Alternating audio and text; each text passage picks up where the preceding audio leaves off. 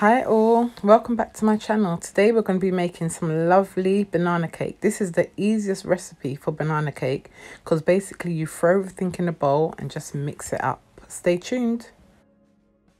So you can see this banana is really black, it's overripe. This is how you need it to get the best tasting banana cake. Trust me on this.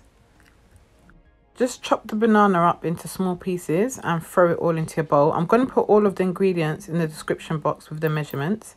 Next, I'm just mashing it up. Mash it up as small as you can get. If you've got like a potato masher, that'll be even better. But I've just got a fork, which will do the job perfectly.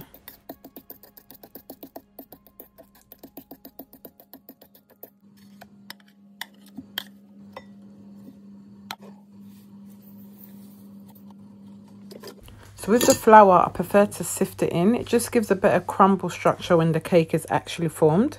So yeah, just go ahead and sift in the flour.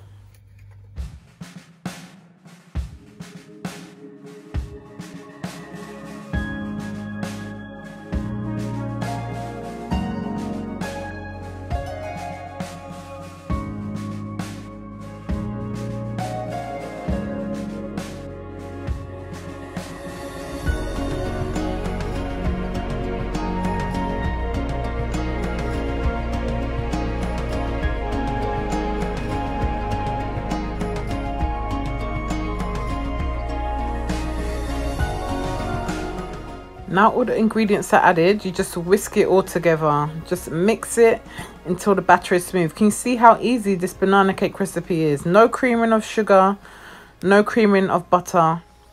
Just put it all in your bowl and mix it together. Easy peasy.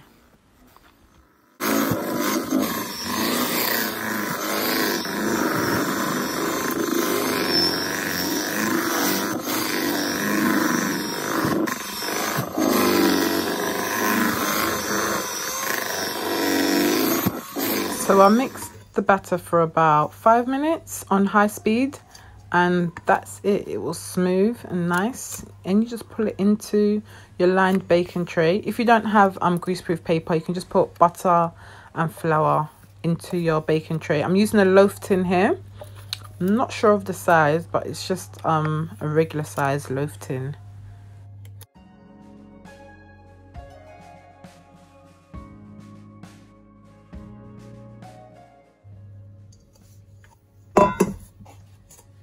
So I just smoothed the top of the batter. I don't know if this makes a difference in baking, but I just always do it. I just feel like it makes it rise a bit better.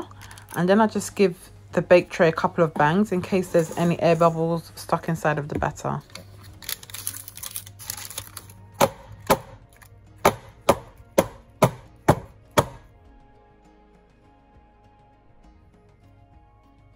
That's good to go. So make sure the oven's preheated on gas mark 4 for 1 hour.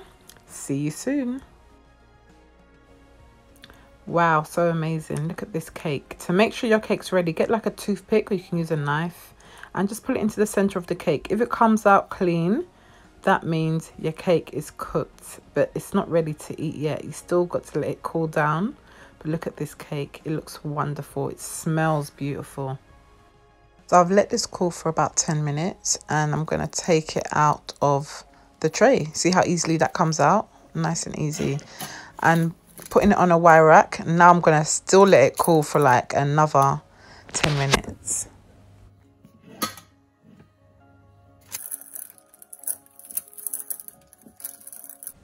I'm absolutely a cake lover. Like, this cake just looks so beautiful. It smells so good. If you can smell my kitchen right now. But the real test is to see whether it looks good inside. So I'm just going to cut this open so we can see how the crumble texture looks and whether it looks good enough to eat.